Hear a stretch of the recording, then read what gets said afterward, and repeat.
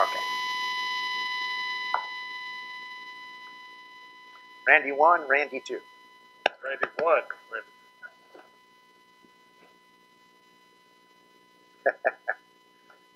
Computer whiz. Well, I want to start out this morning by just thanking this church, but especially thanking Russell and the elders of this church for the privilege of standing in this pulpit. But I want to point out to you that our sermon today started as soon as the clock ticked past midnight. I hope your worship began before you got here as well.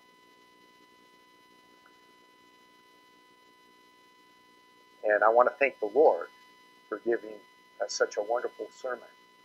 It started just a little after midnight. The clouds, the lightning, the thunder, the storm that has hit. Because that's exactly what we're going to see in Scripture today. That is a part of his sermon. His continual calling us to himself.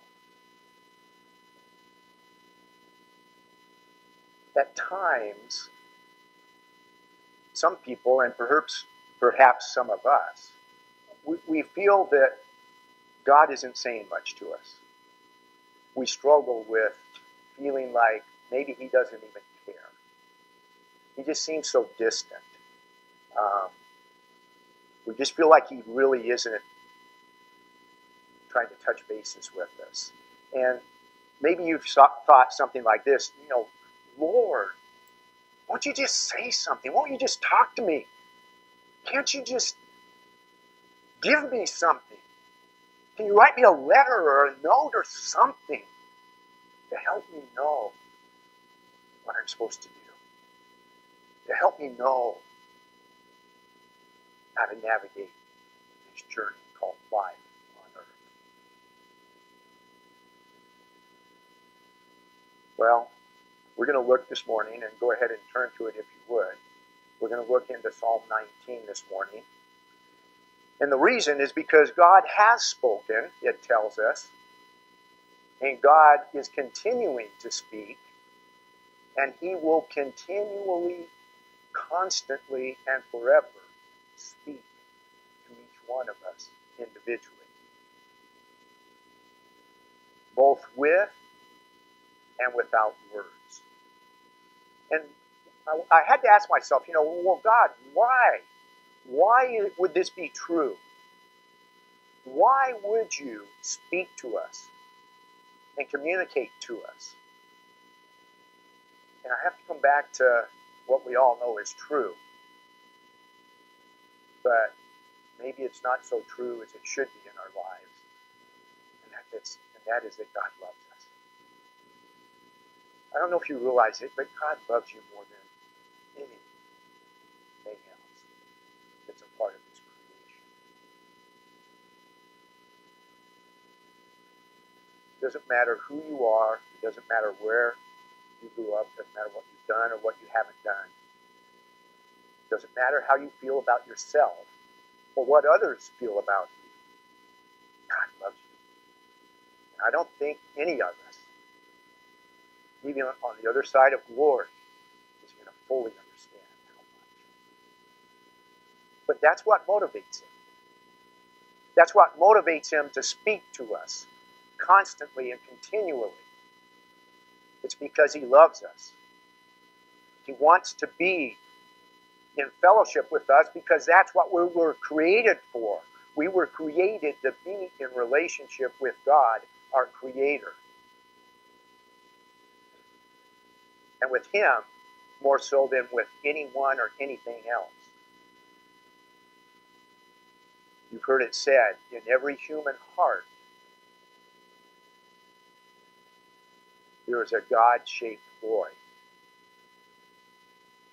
As the Bible tells us, that void is filled only through a relationship with Jesus Christ. While sometimes we may be asking, God, just say something, talk to me, I need to hear from you. I wonder how often God is answering back and saying, Randy, your name? Why aren't you listening to me?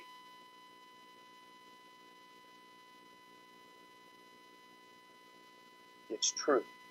God is continually calling us. Just listen to this. Would you stand with me as we read Psalm 19? The heavens declare the glory of God, and the sky above proclaims his handiwork. Day to day pours out speech, and night to night reveals knowledge. There is no speech, nor are there words whose voice is not heard. Their voice goes out through all the earth, and their words to the end of the world. In them he has set a tent for the sun, which comes out like a bridegroom, leaving his chamber, and like a strong man, running his course with joy. Its rising is from the end of the heavens, and its circuit to the end of them. And there is nothing hidden from its feet. The law of the Lord is perfect, reviving the soul. The testimony of the Lord is sure, making wise the simple. The precepts of the Lord are right, rejoicing the heart. The commandment of the Lord is pure, enlightening the eyes. And the fear of the Lord, it's clean, enduring forever. The rules of the Lord are true, righteous altogether.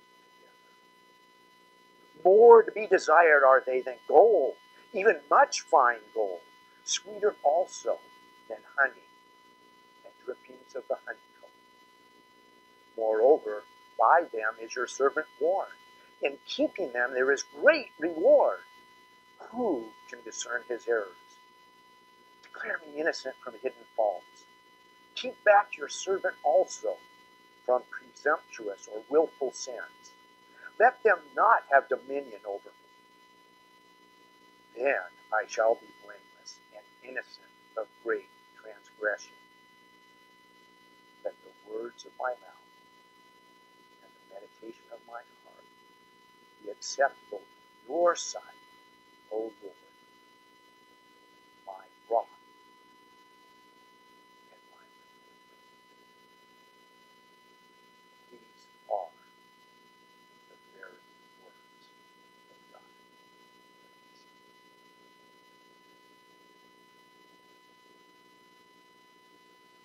David says the heavens are declaring, the heavens are preaching, they are spewing forth, they are overflowing with, is the terminology that is used here in the Hebrew.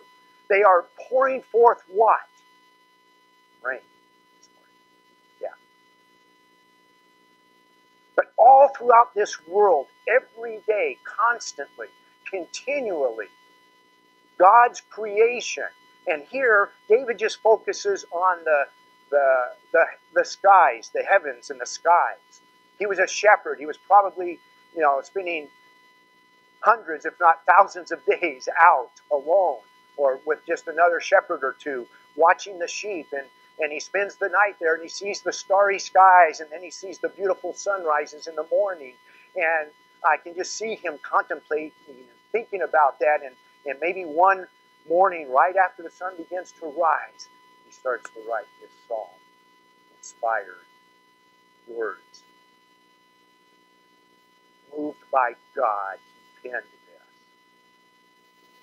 Noting that creation, he refers to the skies, and only the skies and the heavens. But it's not just that creation, it's all of creation that speaks forth the glory of God. As a part of my testimony, it wasn't the revelation in the skies and the stars, although I knew a lot about that, and it's unfathomable when you start to consider all of that.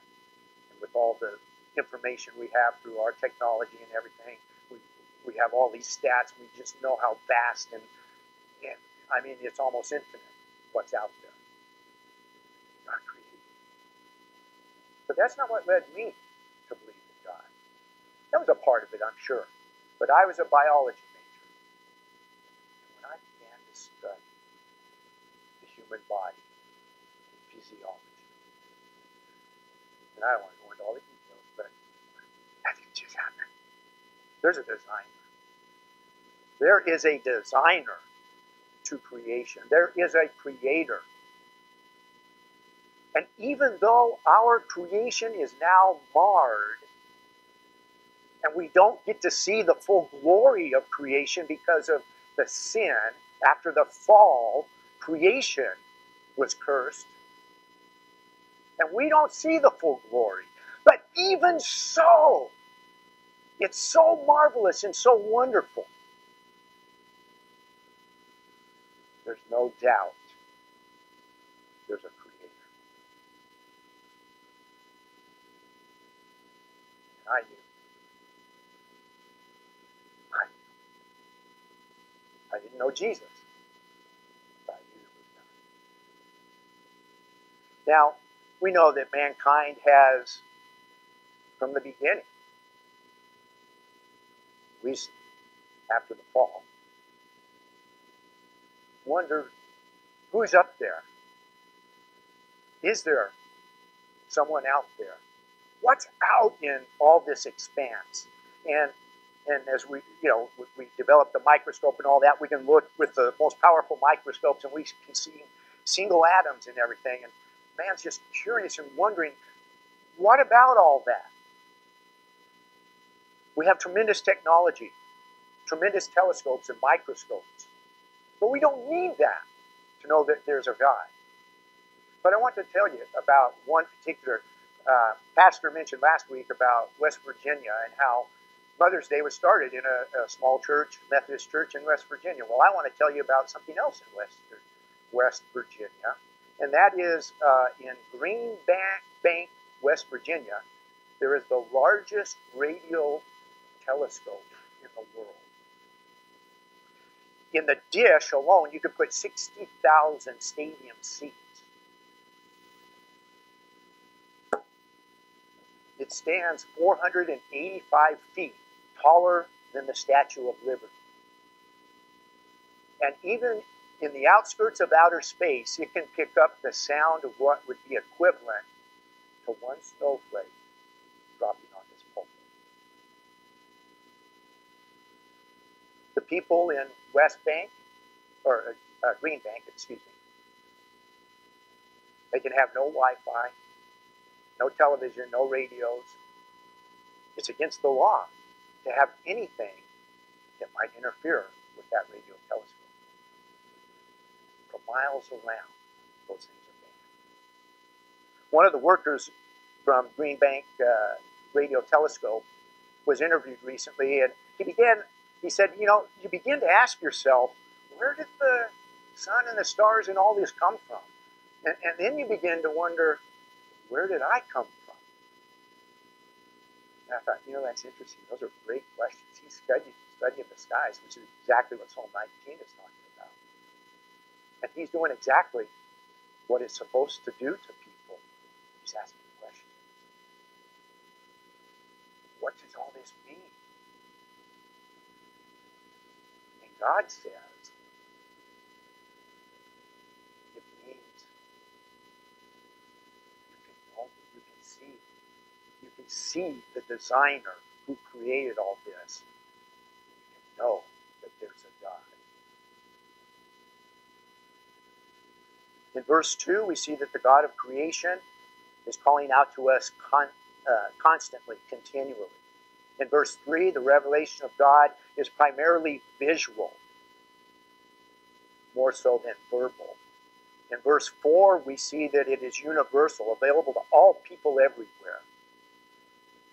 And then in verse 5, now catch this, verse 5, what does it talk about? The bridegroom and the strong runner. And we see that discovering God's glory through his creation is a delight. It brings joy. My son, my oldest son, is getting married in less than 2 weeks now. Probably the happiest day of his life. It's going to be May 30th, the day of his wedding. That's what he's talking about. God's glory as seen through the Son. He doesn't know how to describe it, so he uses two illustrations to try and convey it. The other one is a strong runner running his course. One of the reasons I ever got into ministry is because of the movie, which some of you may be familiar with, Chariots of Fire, about Eric Liddell, a runner.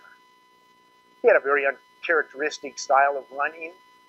He pumped his arms, like pistons, and his head was back, and he had this grin on his face as he was running. Why? Because he was made to run, and he forewent the mission field so he could go to the Olympics and run, because it's for the glory of God. And that's what I think of when I read this. The runner running his course. When we discover the glory of God through creation, it's a glorious thing. It's a joyful thing. It's one of the happiest things of your life. One of the greatest joy-filled experiences in the world.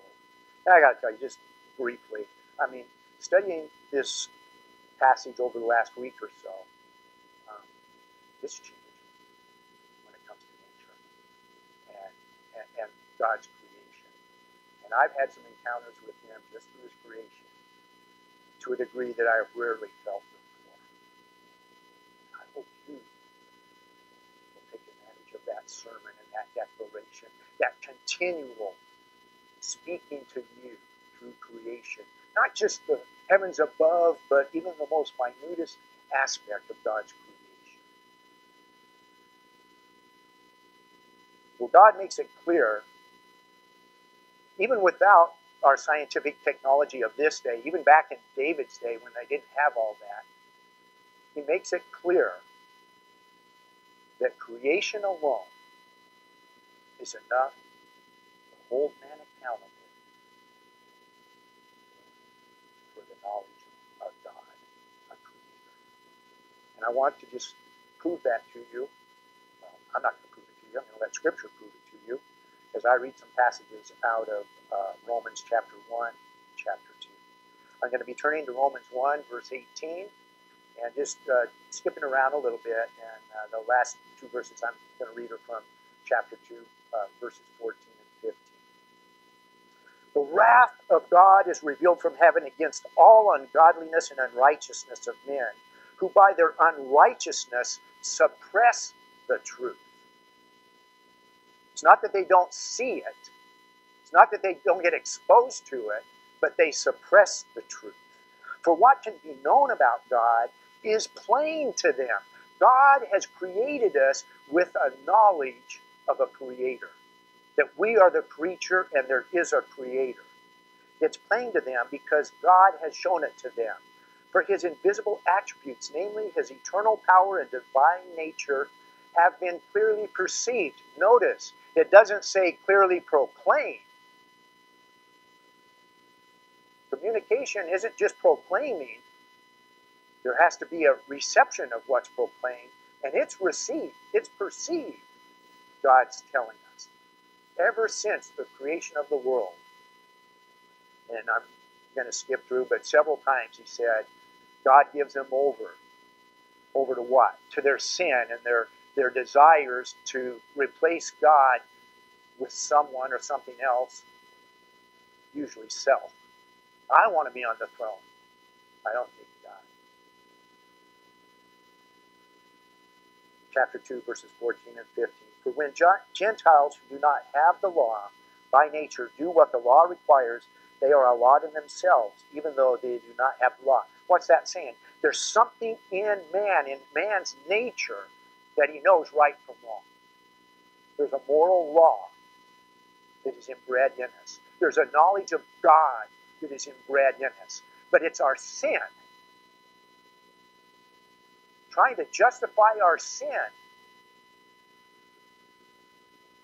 that leads us to hide from God and to suppress the truth about God so that we can cover up our sin and feel good about ourselves instead of doing it God's way. That's the Puckett perversion of this, okay, the summary. There's more to be said, but we don't have time. Okay. The revelation of God in the world through creation, therefore, Romans 1 and 2 tells us, is sufficient to condemn all of us. Period. God says it, it's true. But it doesn't stop there. Because God's revelation isn't just through a creation that gives us a knowledge of God, and because all men tend to suppress the truth, all men fall short of the glory of God, and all men stand condemned. He also gives us, because he loves us and he knows that we have a problem, even though we're created to know him, we reject that. So he reaches out to us still in other ways, through what is referred to by theologians as specific or special revelation. The Word, the Bible, the Scriptures, the written Word, and we're not really looking at it today, but also the living Word, Jesus Christ himself. So we may say, God, say something, but God says, I am. Why aren't you listening? I want you to imagine the thickness. Now, I know some of you don't have Bibles. You use all those electronic contraptions and whatever. But I want you to imagine the thickness of one of the pages of my Bible. Okay, put your thinking cap on. I want you to imagine it's 93 million miles thick. Not whatever it is, but imagine it's 93 miles thick. That's the distance from here to the sun. Okay? So imagine that this page, one page, represents that 93 million miles, the distance from Earth to the sun. The distance to the nearest star would, if we're using this scale, would be 71 feet. So to get from my page of my Bible to the nearest star would be 71 feet. The diameter of our galaxy alone, which is 100 light years, that's how far it takes to travel the diameter, that would be the equivalent of 310 miles. Okay? The distance from the Earth to the sun is this. The diameter of our galaxy is 310 miles. The edge of the currently known universe, and I say currently known because we're making new discoveries about what God's created all the time. The edge of the known universe would be 31 million miles. That says something about our Creator, doesn't it? Wow. The glory of God. Man. We must be one. Let's go back to Psalms 19. Verses 7 through 11 is where I want to pick it up now. We've made that transition now from the God of creation, of revelation through his creation, now to specific revelation, specifically here through the Word of God. In verses 7, 8, and 9, there are 6 statements or stanzas, if you will, about Scripture. Each stanza has 3 parts to it. There are 6 titles for the Word. There are 6 characteristics or attributes of the Word. And there are 6 benefits or results from the Word of God as it works in our life, if we let it, if we'll expose ourselves to it. It's a big if.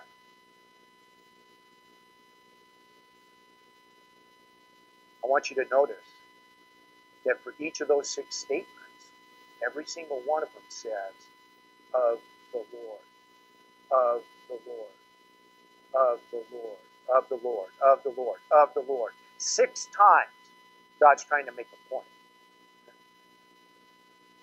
This is his word. It's of the Lord. Therefore, we We should care about it. We shouldn't dismiss it. His point is the Bible is indeed the very Word of God. It is without error. It's complete. It has everything we need for life and godliness. Indeed, the Word of God is His special revelation. I'll say to us, but I want you to realize that in reality, it's His special revelation to you. I like to look at my Bible as God's love letter.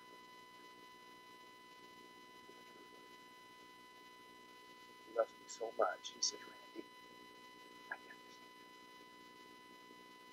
I can imagine Tim and Diana, my son, and his fiance. I don't know if they write notes to each other anymore. They probably text. I don't know. Twitter and Facebook and all that. I don't even have Facebook. I just want you to know I am so behind. That's why I don't do anything up on the screens. I have trouble clicking that. Actually, I have trouble putting anything on the other side to click. But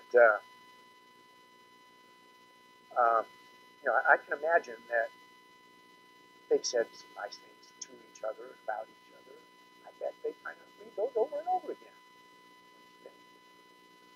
Well, that's kind of how I like to look at this. God says, I love you, Randy. Here you go. I'm telling you how much. I'm telling you everything you need to know about me. I want you to know how to live your life. Everything you need to know is here. Everything. It's here. I love you, Randy. I love you. I really wish you knew how much. This is just a small token of my appreciation. My special creation. I love you. Cherish this. Cherish it. Well, we don't have time to look at all the different aspects of the Word of God. That's probably what we're most familiar with, and we've heard a lot of those things already. And I'm not passing over them because they're unimportant, but we read them. And they're fairly obvious. There's different connotations to them, but the point is that God's Word is totally sufficient. It's the power, it has the power of God to transform each and every life. It has the power to make us wise, to give us joy, to provide complete righteousness. It is eternally relevant. It is absolute truth. If someone says it isn't, if someone says something contradictory to this, I'm going here. This is what I'm standing on. I know there's a God. And I know this is His Word.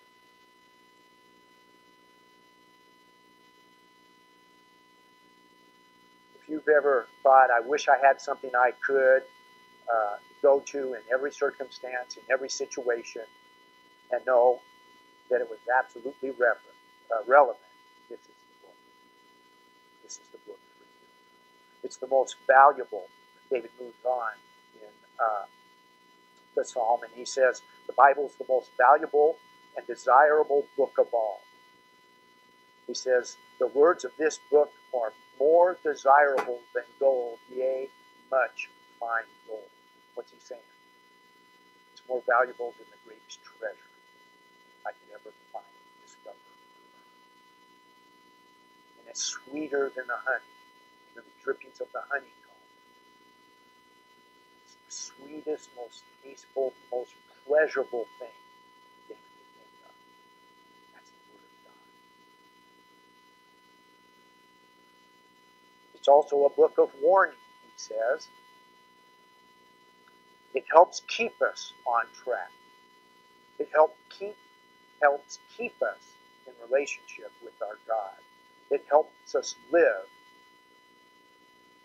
as a testimony to Him. And I had this thought, and this really wasn't a part of the sermon, but so much more I want to be able to say, but Russell would only give me an hour and a half, so I don't have time to get it all in. He did tell you that, didn't he? We get out at 1 today?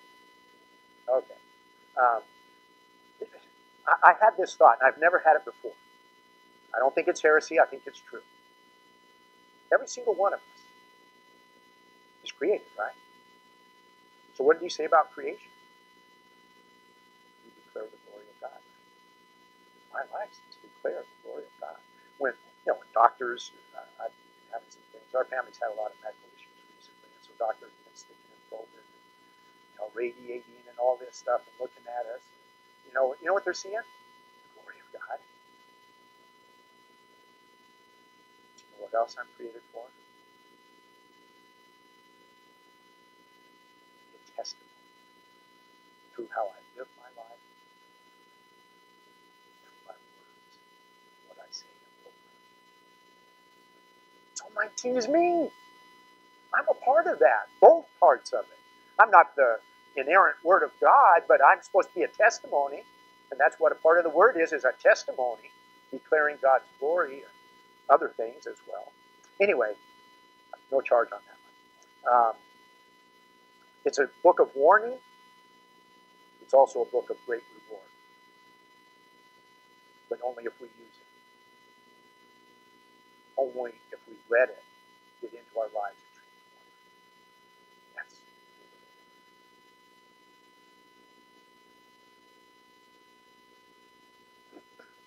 so God speaks in creation. God speaks through the world. God speaks through Scripture, through the Word. But He also speaks through those things to our soul.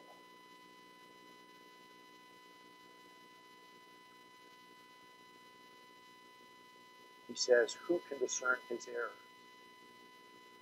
Declare me innocent from hidden faults. Keep back your servant also from presumptuous or willful sins. Let him not have dominion over me. Then I shall be blameless and innocent of great transgression. So David looks up to the stars. Wow, amazing. He looks into the Word of God. Wow, also amazing, awesome. Then he looks at himself. He sees sin. He sees error. And he sees faults. And he goes, yuck, that's gross.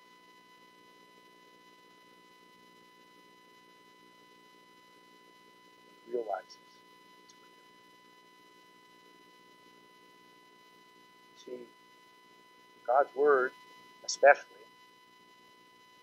has a way of showing who we really are. We're fallen. Even as believers, we're sinners. Thank God we have a Savior. Thank God He continues to forgive us. Christ died on the cross for sins past, present, and yes, even future. Praise God.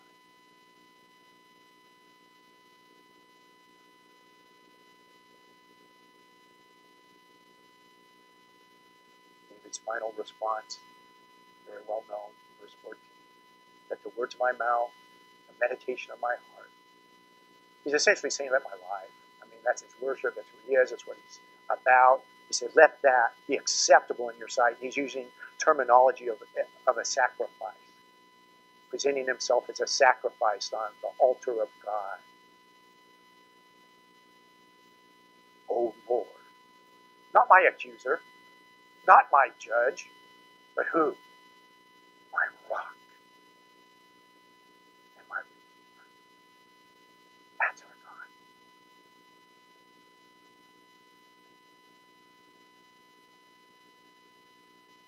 Debbie and I recently went to Dallas. She drove up there because I had to work and she wanted to leave earlier than I could, so she drove up there and then I flew. But we drove back together, and noticed one thing as we were driving. We were listening to I think it was K-Love, one of the Christian stations or whatever based out of Dallas. And as we kept getting further and further away, the signal kept getting weaker and weaker and weaker. We kept getting static, and we kept trying to switch to the San Antonio K-Love, and that wasn't there. And found that, if you're listening to a radio station and if you're listening to a ball game or whatever it is, I used to have to travel to Lubbock. All three of my boys have gone to Texas Tech in Lubbock, 6-hour drive, I can remember trying to catch ball games, football games, driving back on a Sunday, trying to tune into all that. Well, if you've got a station and you start driving, eventually it's going to start getting weak and you start getting all this static, and then sometimes you get another station that cuts in, and so that happened to us on our trip, and I thought about it. What would we do if we wanted to hear that station and couldn't pick up the San Antonio one? If we really needed to listen to that or wanted to, what would be the best way to do so? Well, we'd have to turn the car around and head toward the signal if it was that important.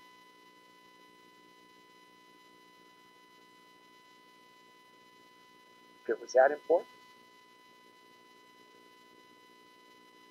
So it is with God. God's communicating with you. He loves you. He knows you need Him. He knows that He's the one that can fulfill your life to the fullest like nothing and no one else. You were created for Him.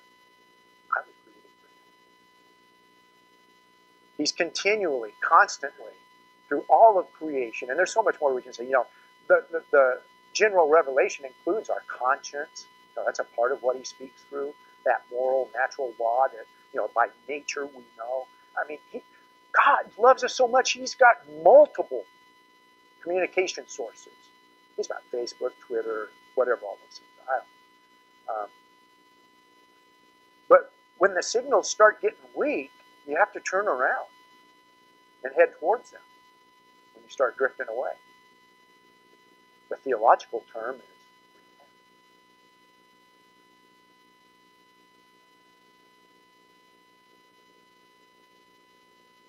You've heard the saying, if you feel far from God, who moved? Not Him. He's reaching out no matter what. He sees all that filth in your life. It pays Him. He's paid for that. He's taking care of that. He loves you. He wants to be your friend. He wants to be a father to you. All those other different ways of describing the relationship. There was a preacher who was in the pulpit one day, and there were two little girls in the very back, laughing and playing, He suddenly stops in the middle of his sermon. Now, they're so far in the back that almost no one in the congregation can see him. And he yells, "There are two people in this service who haven't heard a word I have said." There's a quiet, including those two little girls. So he went on with his sermon. Well, he goes out back like Pastor and Joy often do, out in the foyer and after the service. There were several groups of people that came up to him and apologized for having fallen asleep or whatever it was. "I'm sorry, Pastor."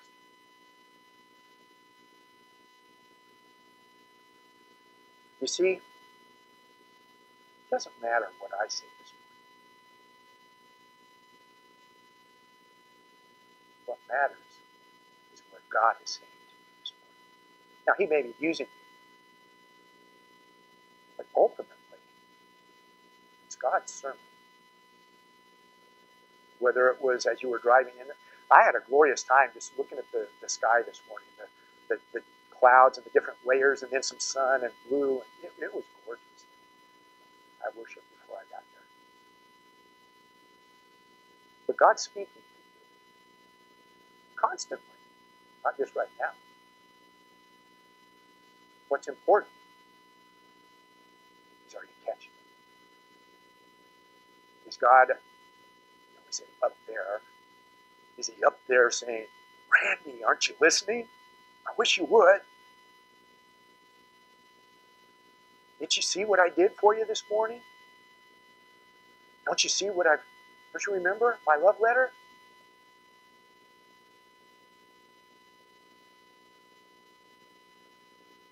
miss what God is saying. Don't get distracted. Don't lose your priority. Don't ignore or fall asleep at His feet. Listen. Tune in. God's station is always available. He doesn't move. He's constantly broadcasting.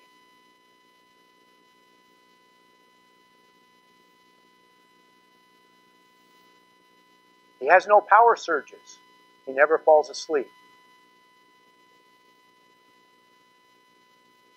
He loves you so much, He's constantly calling. He wants to know you intimately. He wants you to spend time with Him. He wants you to know Him. And yes, He wants you to help make Him know. He wants you to read. He wants you to study. And yes, He even wants you to meditate on Him. Why? Because it alone is all that you need to live a fulfilled life in God's will and become more like His Son, Jesus Christ. It transforms. Hebrews 4:12 says, the Scriptures are alive and active, sharper than any two-edged sword, piercing to the deepest areas of our life. Why? To expose us and judge us and throw us in hell? No! To change us so we can enjoy life and the abundant life He wants us to have, not when we get in heaven, but here and now. One of my goals, I don't know how well I'm doing with it, but I've often said, Lord, I don't want you to have to change me much when I get to heaven. I want to see change here. Change unto Christ. Christ-likeness. So what is God saying? He's saying that I look up to the skies. Wow, look how awesome it is. Hear that thunder. Look at the stars, and look at the sun. He says, I look at the Word, and that's even more amazing, more awesome. I look at my own soul. I see my need to truly hear from God. So sometimes I have to turn that car around.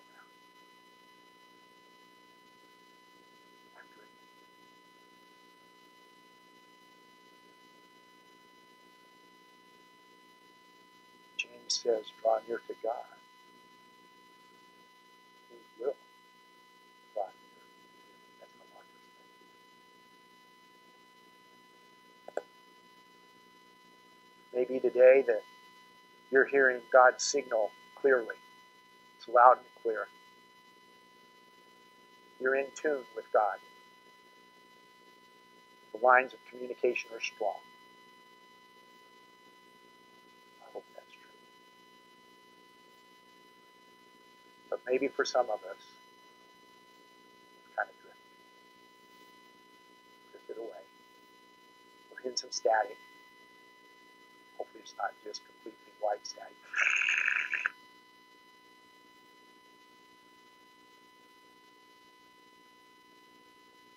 Turn around.